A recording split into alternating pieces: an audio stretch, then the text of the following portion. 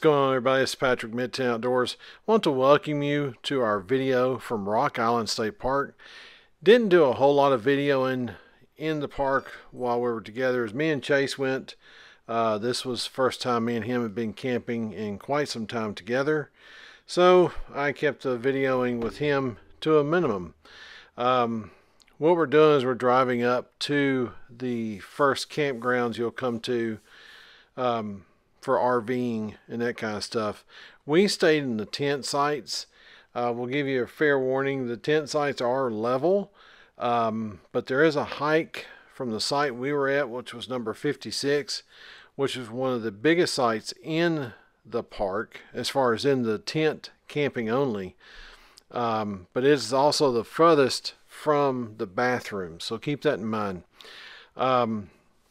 They do have Wi-Fi at the RV sites, but they do not have Wi-Fi at the tent camping.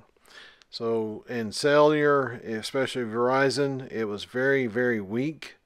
But we finally got service, decent enough service to do things. So anyway, one of the biggest things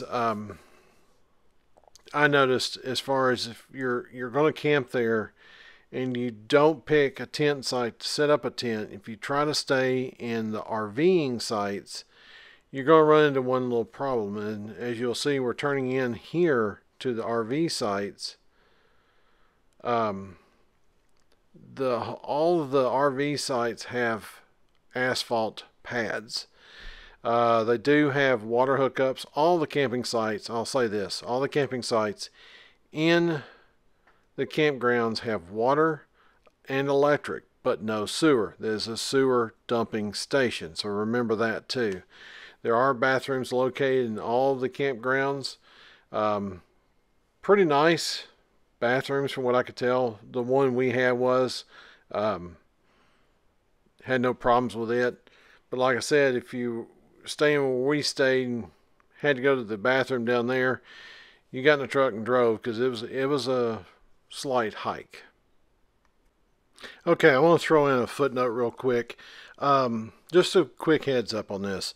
If you come to Rock Island, make sure you come with all your food that you're going to need. Make sure you have all the stuff you need, because there is no camp store at Rock Island. They do have the main office, which has souvenir t-shirts, that kind of stuff, but they do not have a camp store like you would find at some other campgrounds.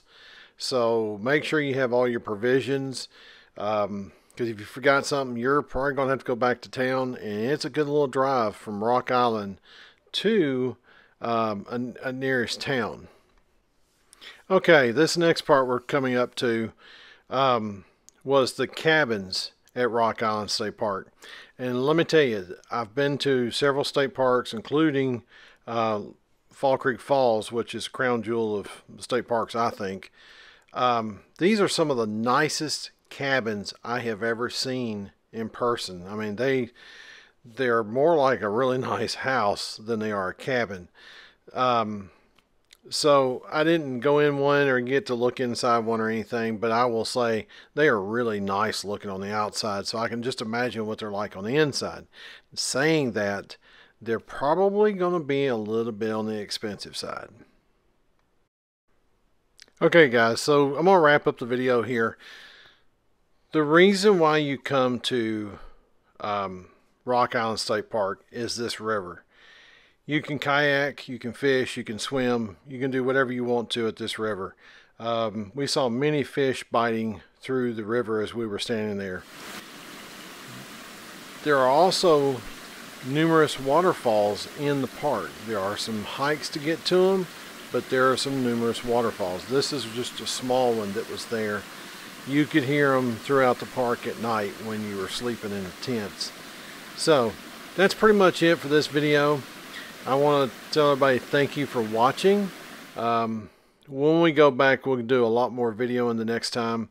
But this is what you get this time. We had a good time. It was great. Less than 24 hours, but hey, it was a thing.